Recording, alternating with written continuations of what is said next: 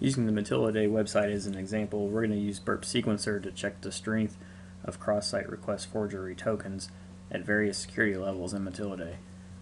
So we're going to start with security level 1. First, we're going to delete all of our cookies using Cookie Manager. That will give us a fresh start with any tokens that are created. We'll refresh the page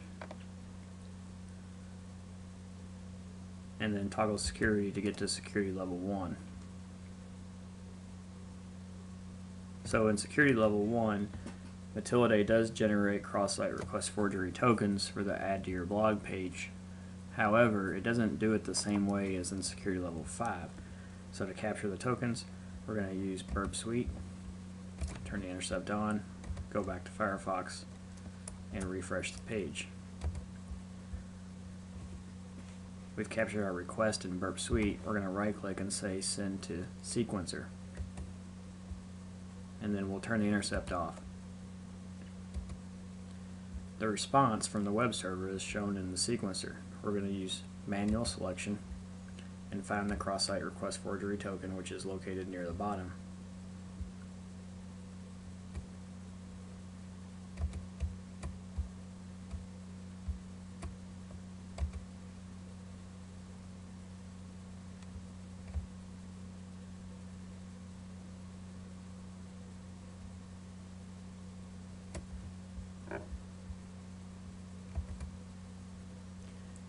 So the cross-site request forgery token is a hidden field inside the form. Currently has a value of 13,100. By highlighting the value, the sequencer automatically selects it.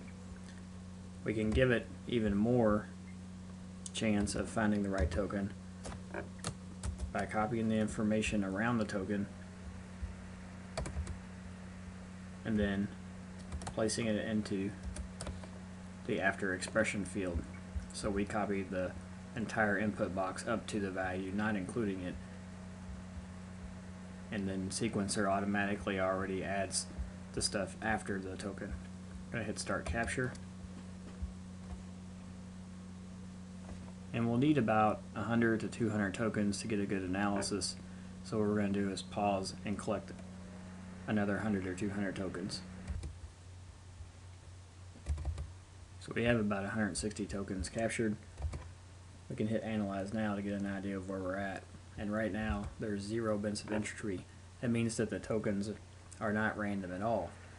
We have 200. We can analyze again. It's still 0 bits. It's not getting any better. So let's stop this analysis and change the security level.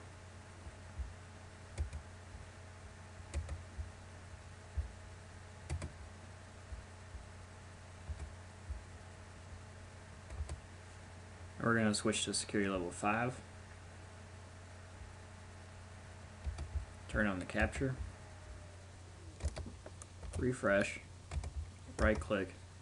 Send the request to the sequencer. Turn the intercept off. Go to sequencer. Do a manual selection and find the token again.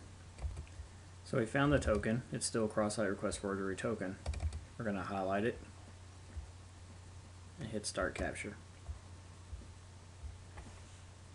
So now that Burp-Sequencer is starting to capture the security level 5 token, we're going to let it capture around between 100 and 200 for a better analysis. So we have approximately 125 tokens captured. We'll go ahead and analyze and see where we're at. So at this point we have 146 bits of entropy.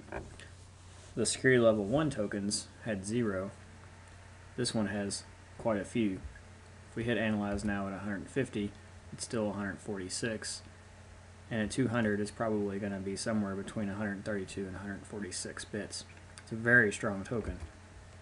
So there's something different between the security level 1 and the security level 5. Without giving away any answers to challenges for level 1, you should look and see if the token always starts at the same number in level 1, and then also subtract subsequent tokens from the previous tokens and find out what the difference is between them. And that'll give a clue as to why the security level 1 token is actually not random at all.